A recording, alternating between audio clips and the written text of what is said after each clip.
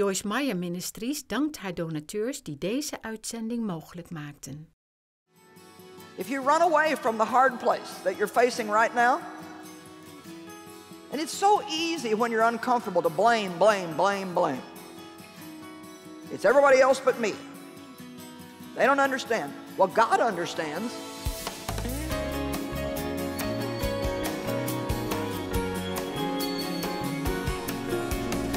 All right, I'm going to share with you this morning about the test of faithfulness. And I'm doing a series called Don't Panic. This is only a test. We talked last night about how after we pass our tests, we're promoted. After we pass our tests, we get promoted. Not if we avoid the tests or ignore the tests or run away from the tests, but after we pass the test. How many of you would say that even right now in your life that you feel like you're in some kind of a testing time? Let's see. Well, I'm going to help you pass that test so you don't have to take it again. See, that's the good news. Like I said last night, in God's economy, you never fail. Never have to worry about failing with God. You just get to keep retaking the same test over and over until you finally pass it. So I want to talk this morning about faithfulness. Actually, I felt like God wanted me to talk to you this morning about faithfulness because God is a faithful God. And He expects us to be faithful. Now, the definition from the biblical definition of faithful is to be trusted, to be reliable, to be sure, and to be worthy of confidence. The Webster's Dictionary says firmly and devotedly supportive, loyal, worthy of trust or belief, reliable, consistent, steady, constant, and steadfast. Now, you don't just trust people because they say you should. I mean, you may not necessarily distrust them, but trust is built over seeing how people respond over a period of time. And I remember something that somebody said to me many, many, many years ago that I still like to repeat. He said, Joyce, just remember this, you never really know anybody till you see them in all different kinds of situations. And I thought that was so good. That's why the Bible says that we need to be tested and tried. Let's look at example at 1 Timothy chapter 3, verse 10. I'm going to talk for a minute here about leadership and who should be in leadership, especially who should be in leadership in the church. Let them also be tried and investigated and proved first. Then if they turn out to be above reproach, let them serve as deacons in the church. Now, it's amazing to me how people today think that they're entitled to something that they don't want to really take the time to earn or deserve. Now, the thing that I found interesting about that scripture and the next one I'm going to show you is, in our estimation, these positions would have been fairly menial. I mean, a deacon was a servant in the church. I mean, we're not talking about the pastor, we're not talking about the worship leader, we're not even talking about a platform position. This is just a behind the scenes guy that's going to serve and take care of things and maybe help take care of some families. But why is that important that they had to be men of tried character and men who'd been tested and men who'd been proven to be reliable? I'll tell you why. When you have the privilege of representing God on any level to other people, however many people you can help, that's how many you can also hurt if you don't turn out to be the real deal. And let me tell you something. Well, I really could never tell you, but God only knows what it took to get me from where I started to where I am. I mean, it was hard, to say the least, to come out of the mess that I came out of from being abused as many years as I was, and letting God change my attitudes and teach me all these different things now that I try to teach you. And trust me, everything took a whole lot longer than I thought it would. And it was a lot harder than I thought it would ever be. and went through many things. I look back now and I think, how in the world did I do that? How did I do that? But I can tell you right now that I am grateful, thankful for every single thing that I went through. Because in the process, I learned a lot of things that if I didn't know those things, I shouldn't be in this position.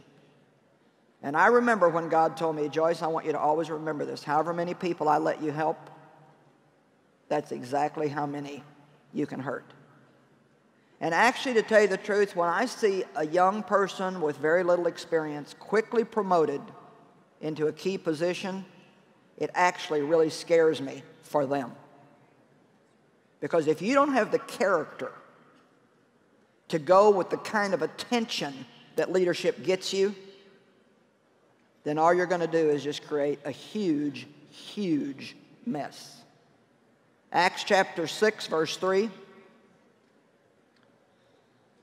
Now, Paul and the other apostles had been doing pretty much everything, and they were also distributing the food among the needy and the widows, and people were starting to complain that the job wasn't being done right. Isn't it amazing that even when people are getting free stuff, they always start complaining about how it's being handed out? And Paul he said it's not right for us to stay so busy tending to all this that we can't pay attention to prayer and studying the Word. So he said they were going to find some men that could take care of this thing. And so he says, therefore select out from among yourselves, brethren, 7 men of good and attested character. Now, all these guys were going to do was wait on tables. They were going to divide up food and hand it out and make sure it was done right. And yet, just in order to do that as a representative of God. So many people say they want to be in ministry. If I would have asked earlier, how many of you feel you're called to ministry? How many of you want to be in ministry? There would have been hundreds and hundreds of hands up in here. And I can tell you right now, you have zero business being in that position. You don't need to be promoted until you have first passed your tests. And many of you that are going through things right now, they're preparation for your future. They're training for your future. I didn't get to go to Bible college. I already had 3 kids by the time God called me to teach. But I'll tell you one thing, I went to the school of the Holy Ghost, and in many ways I think it's a whole lot better than if I could have went somewhere and got some kind of a paper degree. And I'm sure that many of you right now are in the school of the Holy Ghost. Faithful men and women are people who stay under the mighty hand of God. The Bible says, humble yourself under the mighty hand of God, that in due time He may exalt you. Humble yourself under the mighty hand of God, that He may exalt you. Well, that sounds actually real spiritual, and we think, oh yes, praise God. Well, I can tell you how that works out in practicality. You're going to be under some human authority that you probably don't think always treats you right, and that you probably don't always agree with. And God is going to ask you to serve faithfully in that position with a good attitude, learning how to have a good attitude even when you're told no about something that you would like to do. Come on now, I'm preaching good. Keeping a good attitude even when you're told no about something that you would like to do, and you just know that you know that you know that they're wrong and you're right. You know what? Could be. Could be. But there's a principle that God is trying to teach you, and that is that you will be faithful where you're at. God will promote you in due time. And I can tell you, if you do what God wants you to do, and I'm not just talking about ministry, this is in your business, on your job, in any way. If you will do what God's telling you to do, over and over and over and over. This morning, one of my goals is to teach you the importance of doing it over and over and over and over. You didn't get in a mess by doing one thing wrong. You got in a mess by a lifetime of wrongs. And you're not going to get out by doing one thing right. You're going to have to do the right thing over and over and over and let the devil know that you mean business and you are not going to quit doing what's right. If I never get a reward while I'm on this earth, I will not quit doing what's right.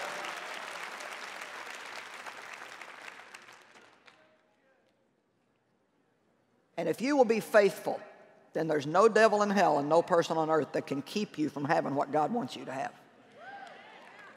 I'll tell you the truth, all the odds were against me. And I just think it is hilarious what God has done in my life. I mean, it's ridiculous beyond understanding that I should be in this position now and doing what I'm doing. And that while we're sitting here having a good time in Spokane, Washington, they're recording this, and this will be seen all over the world in 40 different languages. And God just set this whole thing up. And you know what? I'm still kind of trying to work on some of the English language. It's amazing what God uses. He chooses the weak and the foolish things of the world to confound the wise. I mean, you would never understand how impossible it is that I would be doing this without God. And so I know that I know that I know because I went through it. If you will just be faithful and you'll be diligent and you'll just keep doing what you believe God is asking you to do, don't worry about what everybody else is doing. Come on, that's something we got to learn today. Don't worry about what everybody else is doing. God may be requiring a greater sacrifice out of you than He is anybody that you know. I said God may be requiring a greater sacrifice out of you than anybody else that you know. And it may not make any sense at all to you. It would be so easy for you to try to reason your way out of it. But if you will just do what you believe God is asking you to do, I'm here to tell you that no person on earth and no devil in hell can keep you from the reward that God has for you. God will promote you when you pass your test. Amen? Let's look at Numbers chapter 12, and we're going to read actually 15 verses because I believe there is a wonderful lesson here about some people who did it wrong. A lot of times we can learn a lot from looking at people who did things wrong. Numbers chapter 12.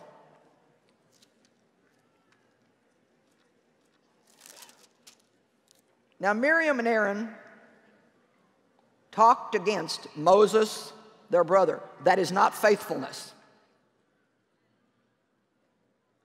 They talked against Moses, their brother, because of his Cushite wife, for he had married a Cushite woman. I can tell you right now that Miriam and Aaron couldn't have cared less what color his wife was.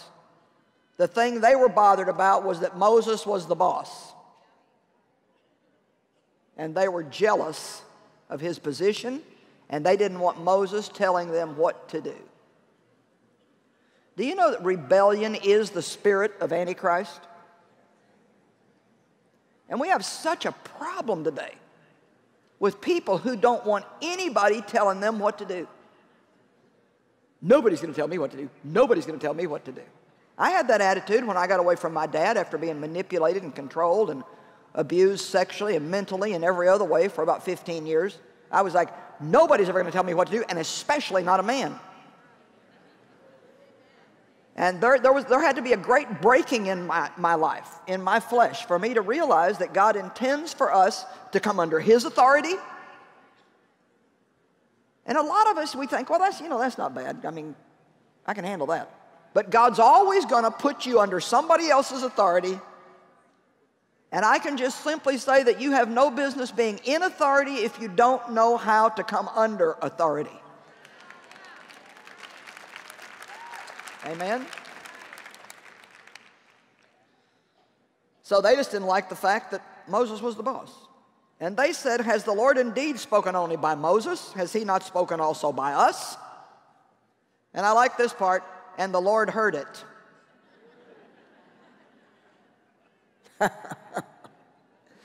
I just did a teaching to our staff last week, a chapel, and I called it God is Watching You. You know, the everywhereness of God.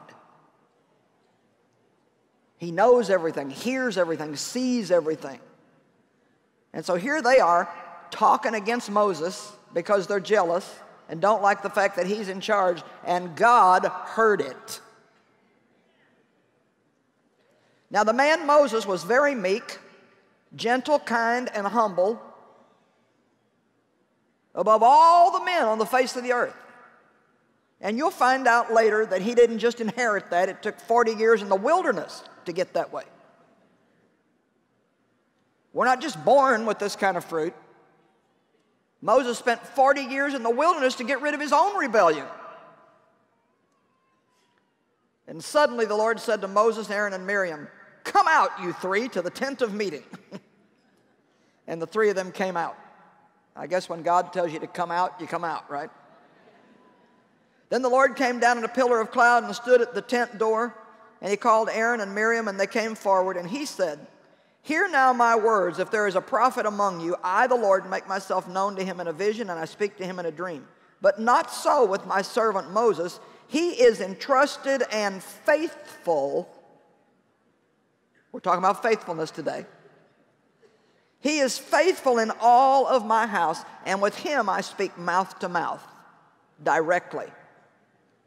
You want to hear from God better? You want to hear God's voice? You want to sense his presence? Then stop leaving places just because you're not comfortable when God's telling you to stay there. And stop staying just because you're comfortable if God's telling you it's time to go.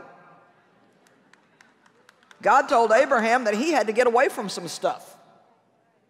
His family were idol worshipers, and he said, leave your family and everything that you're comfortable with and go to the place that I will show you once you start going. Sometimes we go when we should stay, and sometimes we stay when we should go. So the point is to listen to God.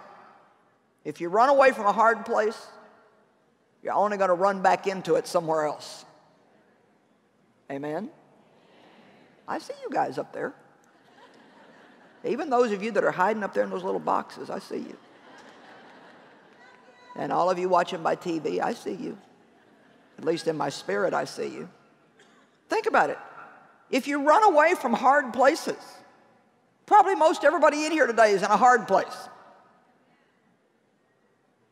If you run away from the hard place that you're facing right now, and it's so easy when you're uncomfortable to blame, blame, blame, blame. It's everybody else but me. They don't understand. Well, God understands. And maybe you can't make the people do anything, but God can make the people do something.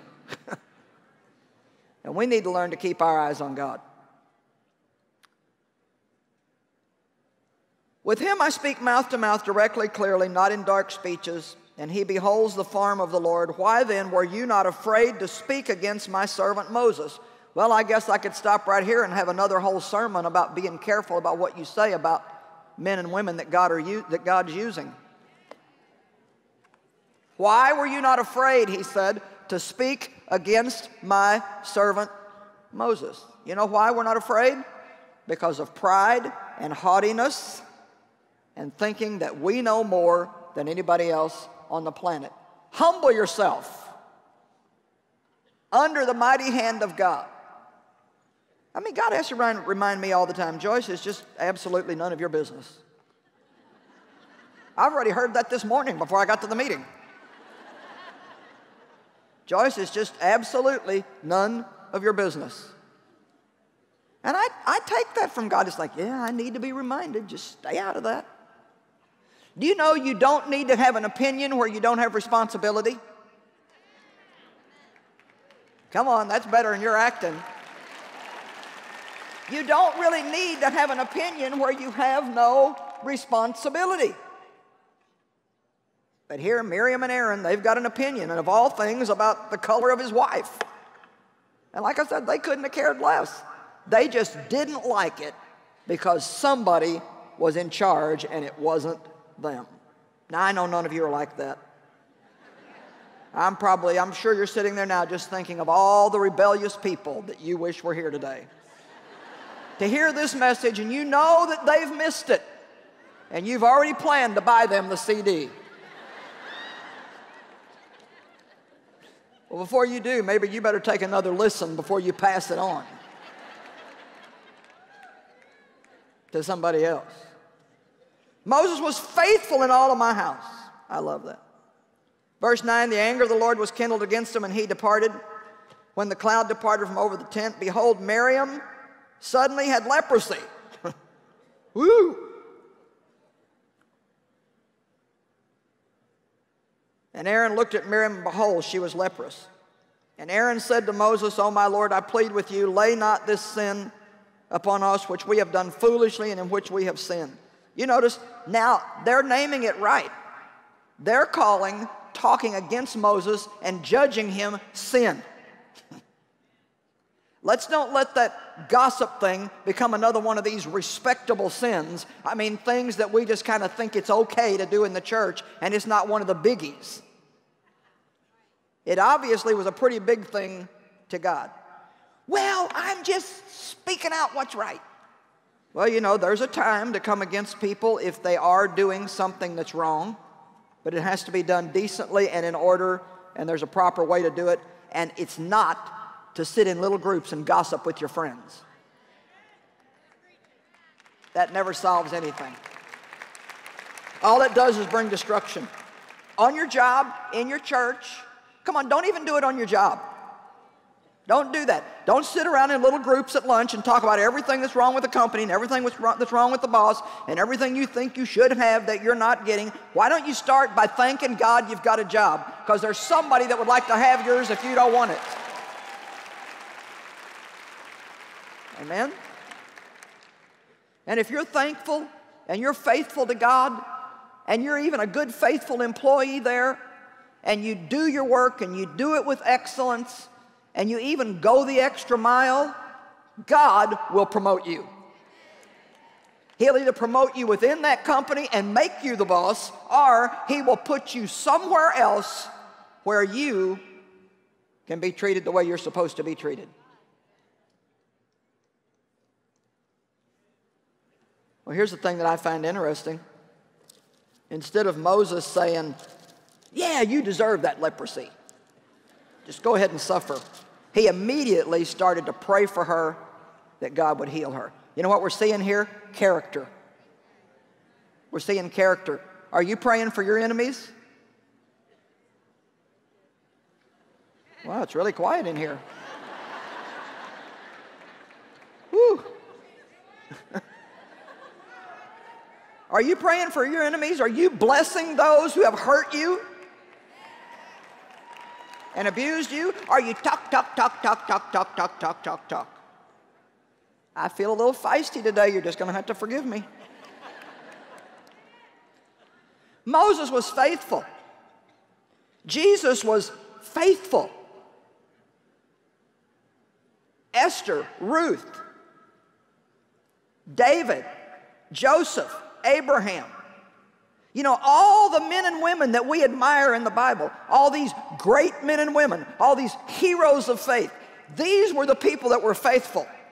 There's other people that you see on one page, and then they disappear. I wonder about those guys that didn't make it. And you know, it's not too hard to figure out. If you go back, they were either disobedient, or they had an attitude, or there's some reason why they didn't stick in the pages. Amen? I'd still like people to be saying nice things about me 100 years after I'm gone.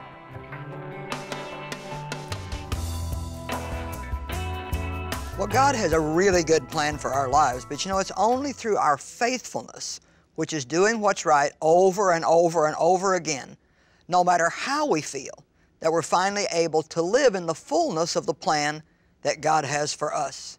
You know, faithfulness is so important. The Bible says, don't despise the day of small beginnings. So even when you just see a little bit of what your whole dream is, that's enough to keep you encouraged to keep pressing on and being faithful to God. I honestly don't think that we hear enough about faithfulness today. And a faithful person is someone who just keeps doing what they know they're supposed to do, no matter what the results are. I always say that we can outlast the devil, we can outlast our enemy by just continuing to do what we know that we should do, and then eventually I believe that he will give up and go aggravate somebody else that he can control.